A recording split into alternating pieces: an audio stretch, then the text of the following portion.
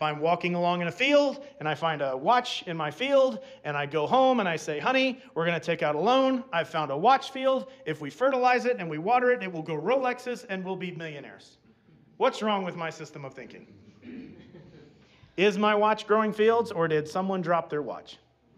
The existence of design points to a designer. There's your teleological argument. If I come into a field and I see a watch, someone made this watch, someone designed this watch, someone dropped their watch. This watch did not randomly get here. Therefore, when I look at the world around me and I see complex design systems, they all point to a designer. They all point to someone putting this here. This couldn't have been an evolutionary process. It was clearly designed.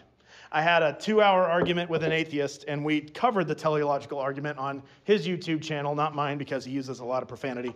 But we finally got to a point where he realized that he would not allow for any design that pointed to a being greater than a human.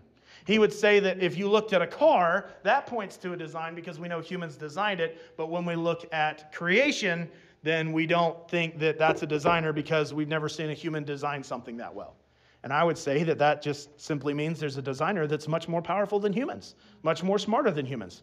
A lot like a God in the Bible who describes his attributes as far above what we can ask or think, higher than our ways, higher thoughts than our thoughts. But that would be the Christian teleological argument for the creation of the universe by God.